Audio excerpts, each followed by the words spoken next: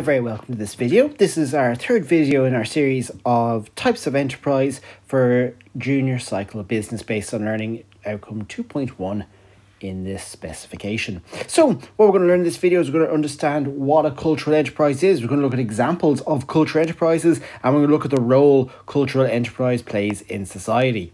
So first things first, what I want you to think about is, what does a cultural enterprise mean? And can you think of any examples of one? Pause the video now, have a think about it, and when you're ready, press play to continue on with the video. So, a cultural enterprise then is an organisation that exists to promote or provide services relating to the arts. So what we mean by arts, I mean things like theatre, film, music, radio, festivals, visual arts, things that promote culture. So it's an enterprise that promotes culture, is basically the best way of explaining that one.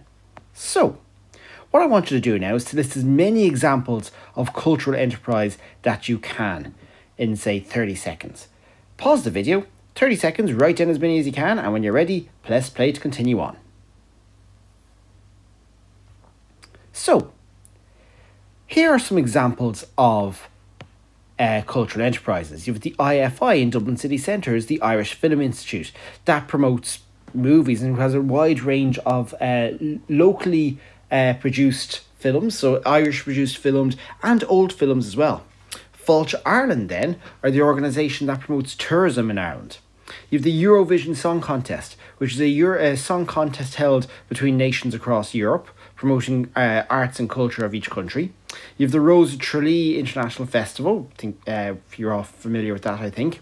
You have Electric Picnic, which is an arts and music festival held in Stradbally every year. Apart from being a great music festival, it's also a wide range of collection of various different artistic and cultural pieces available there as well. You have the Abbey Theatre, which is a theatre in Dublin City Centre. That is just one example of many theatres that provide that host a range of different plays promoting Irish culture and international culture. And then you have the National Gallery of Ireland, which is an art gallery showing a wide range of different art across its various exhibitions that it runs in the centre. So now what I want you to do is I want you to think about, what role does cultural enterprise play in society? Have a think about it, pause the video, and when you're ready, press play to continue.